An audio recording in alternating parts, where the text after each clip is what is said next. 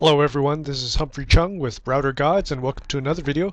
This video it's going to be pretty quick and easy. It's showing off a little trick that you can do with interfaces.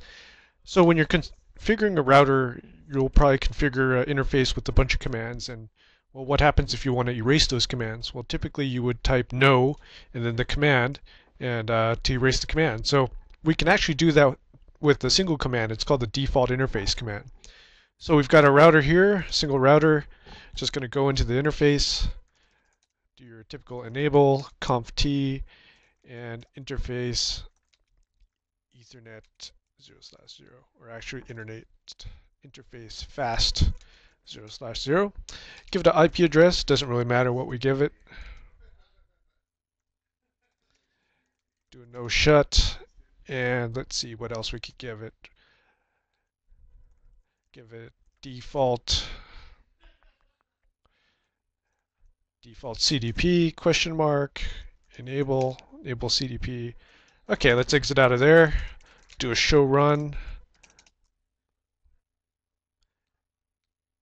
And we can see right there on the fast Ethernet interface, IP address, all that good stuff.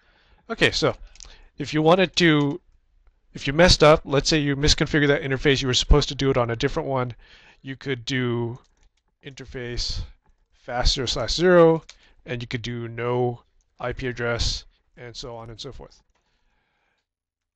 Better way to do it is just go into conft, do a default interface fast 0/0. What that will do, it will zero everything out, return it to the default state. So hit enter right there. And it's set back to the default configuration. Let's do show run just to verify things. We could see interface fast Ethernet 0/0, no IP address, and it's good. Alright, so that was a quick video of the default interface command. It's done on the configure mode, and that resets the interface back to its default state. Thanks a lot.